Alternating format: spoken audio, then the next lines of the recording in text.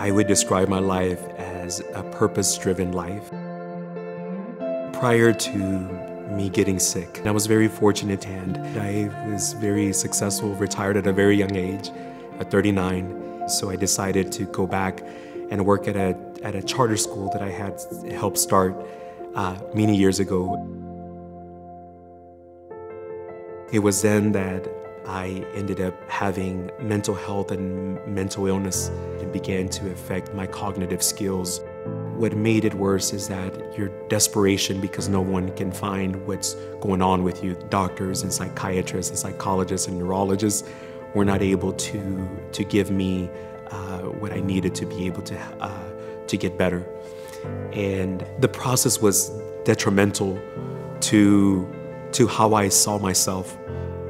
When I would look myself in the mirror, I was disgusted by what I saw because it wasn't me, and I felt that little by little I was losing myself. I felt that I had nothing to give. I couldn't help anyone. I could barely help myself. Oftentimes we also associate mental health, sometimes associated with suicide, but I think what's worse than suicide is being alive and feeling dead.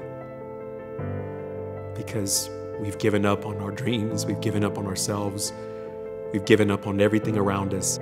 You begin to question if your life is worth living.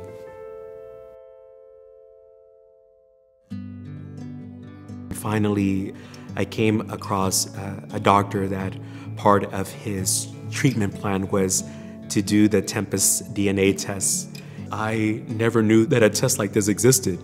As a result of this Tempus NP test, we were able to find out that a medication that was actually prescribed to me before actually was the worst thing that they could have provided for me. And so it was devastating to learn that. It's like, wow, if I would have had the Tempus NP test, that could have been avoided. So when we received the test results back, the doctor and I were able to make more informed decisions, because not only does it tell you the medications that you should avoid, it also tells you which medications may be better for you. So we narrowed it down from 100 plus medications down to 3. I am still in the recovery stage, but I have to keep reminding myself that I may not be where I want to be, but at least I am not where I used to be. Without Tempus, I would have been living by chance. Maybe the medication would have worked, maybe it wouldn't have.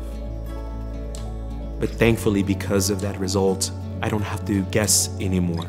Even to this very day, every new doctor or psychiatrist, neurologist that I go to before they prescribe anything, I send them the results of my Tempus test for us to make informed decision on my health. We're able to sit in this building right now, which is a homeless shelter for high school students. That has been a dream of mine, and I could have given up, I could have walked away, but I don't quit. As I look into the present and the future, I see joy.